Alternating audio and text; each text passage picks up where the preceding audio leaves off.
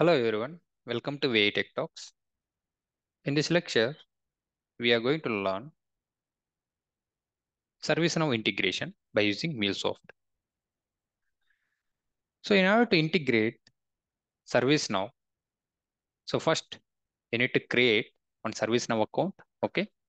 And you need to get instance name and instance URL. So for this, what you can do, you can go to our YouTube channel.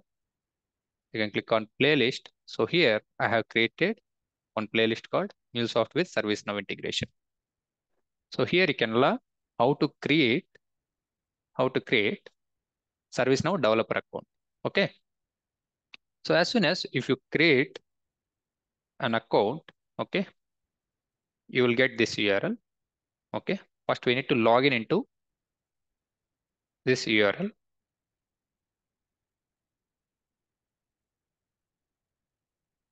So the username and password you need to provide.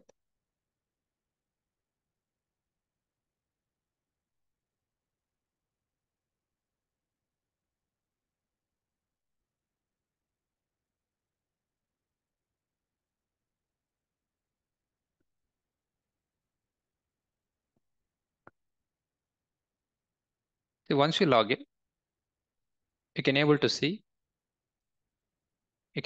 this welcome page. Okay.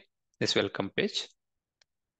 Here, if you want to create any incident, click on all and in the search button, right? Okay.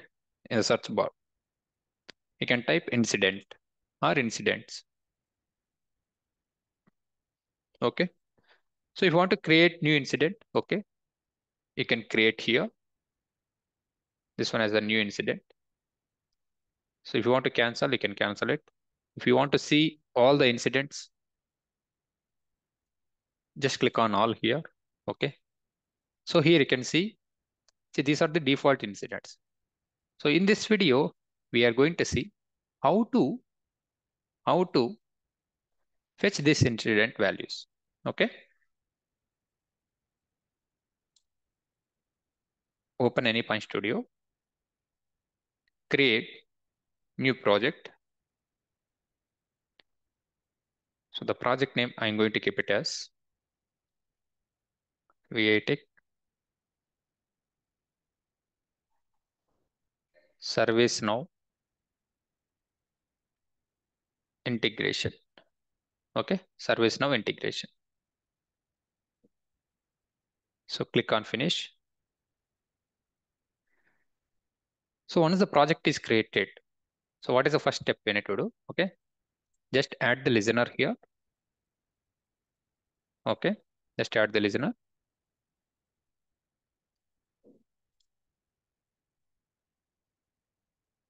So click on this plus button. Give the port number as 8081. Now you need to provide the path for testing purpose. Okay,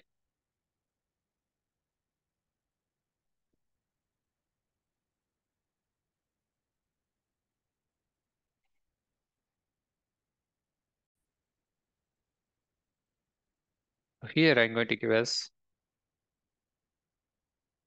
ServiceNow. ServiceNow is the path. Okay, just save it. So the next one is just add the logger here. So this is my understanding purpose. Okay, ServiceNow API triggered or started. Okay, whatever it is.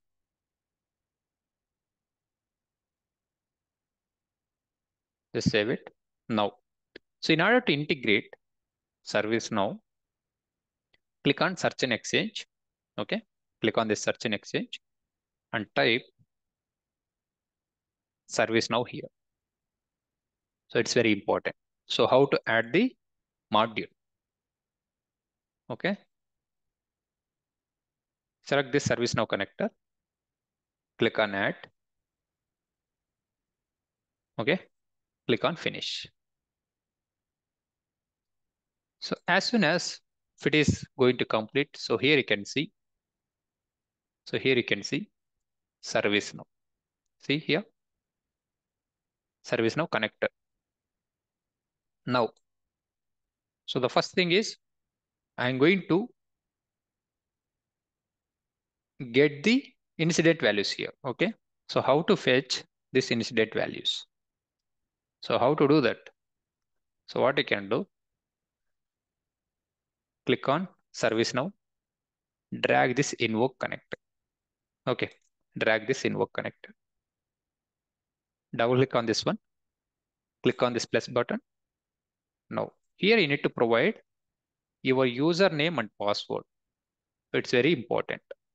Your username and password. So what is the username here? Admin. Okay. So what is the password? This is my password. See here I'm hard coding the values. So if you want, you can keep the values into properties file and you can use the same. Okay. Now you need to take that instance URL. It's like service address. Okay. So the same values you need to provide in the transport tab also. So click on this basic authentication. So the username and password. Okay. The username and password you need to provide and click on this test connection. So if the test connection is successful, that means we are able to connect with ServiceNow API. Okay. The test connection is successful. Now click on OK. Now it's very important. Now it's very important. So here, what are the options we need to perform? Okay. So first, what we are doing, we are going to fetch the instance values. I mean, incident values. So here, just refresh or type incident. Okay. The service is incident. See, there are many things. See, there are many things.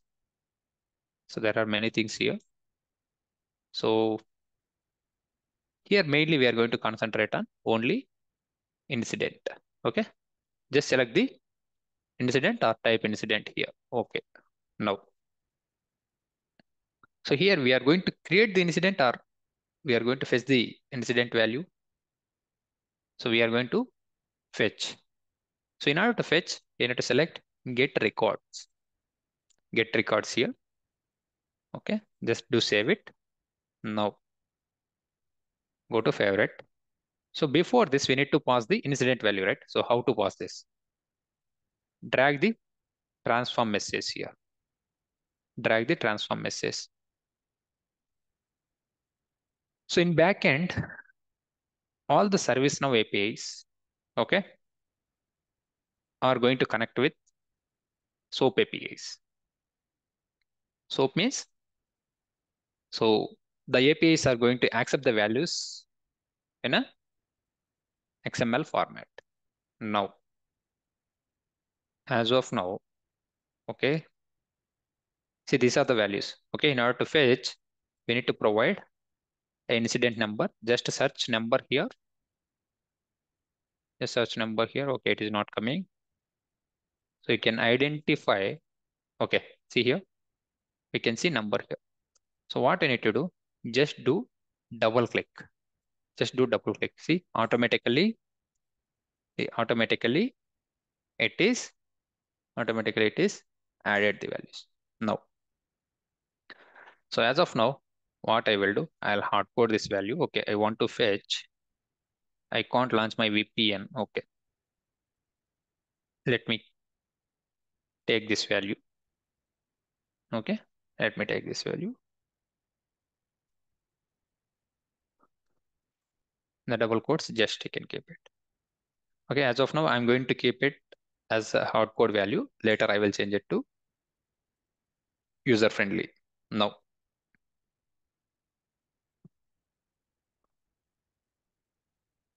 take one more transform message. for the results. Okay. So here I want the results in a JSON format, kept as payload. Okay, that's it.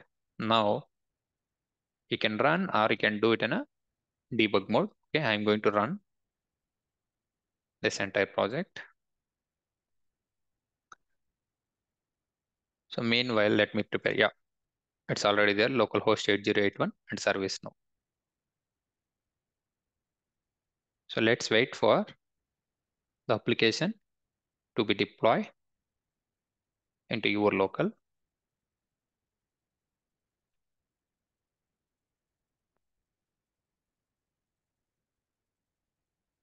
See again, see there are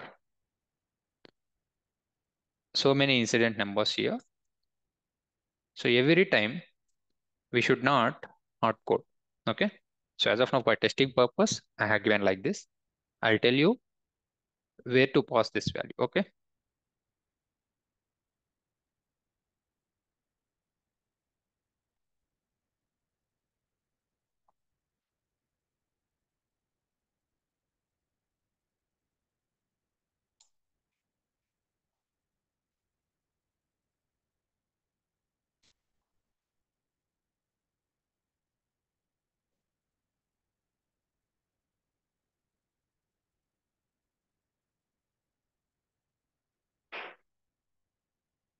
Okay, it is running.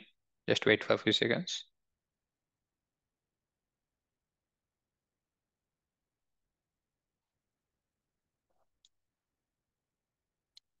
Okay, you can use Postman or Thunder Client to test your application. Okay, click on send button. Okay, still it is not yet deployed.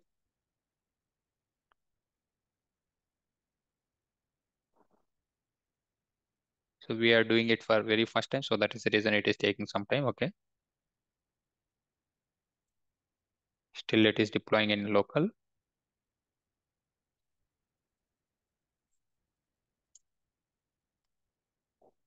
Okay, now it is deployed.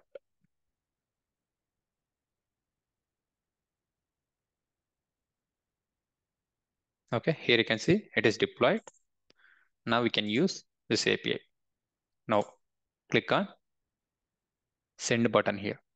See, as soon as if we click on the send button, so what is happening? So we are getting all those values. So if you see description, see short description, short description. If you open this one, see I can't launch my VPN client since the last software was updated. Okay. So whether we are able to treat those values successfully? Yes, we can able to. See what is the incident and admin. Okay.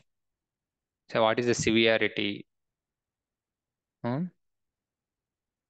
What is the priority? Okay. These kind of things. See the number, the incident number.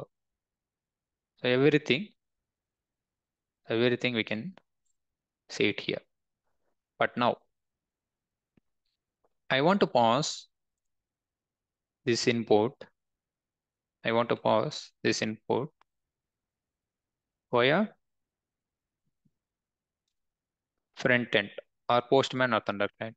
So I want to pass it via query parameters. So how to do this? So this you know already, incident number. Okay. So incident number. So what is the number this time?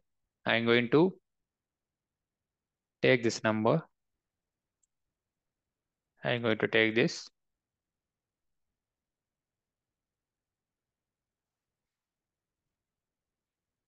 So you will get the previous number only because still we need to add this one. So okay, how to add this? Go to transform message. Go to transform message. So here you can see, right? The number, its form, attributes, attributes dot query forms dot the value in a ticket incident number. So now what will happen? So whenever you pass the value, it will take as a dynamic and it will get the corresponding values. Okay, it is loading now. So it's very simple. So what we need to do? We need to use ServiceNow invoke connector. So here you need to select, which service. Okay, in backend, everything it will be in a REST API. Sorry, SOAP API, the service now they are using. So here you need to pass the values. So in order to pass, you need to use number. So this number we are going to pass it here. Okay, let's see. So that the application is started or not. Okay, now successfully it is started. So what you can do? You can go to Thunder Client and run this one. Okay, still it is deploying, it seems. Okay. Okay, now we can see. So the incident number 007. So what is the description? See, need access to sales DB for the West. Okay. Now I'll change it to 5, suppose. So this time you will get the different record. So every time we are passing different request and we are getting the different results. So this way we can integrate. This way we can integrate ServiceNow by using MuleSoft. That's it for this video. In the next video, we are going to see how to create this incident. Okay, by using MuleSoft, we are going to learn. Thanks for watching this. Happy learning. We'll see you in another video.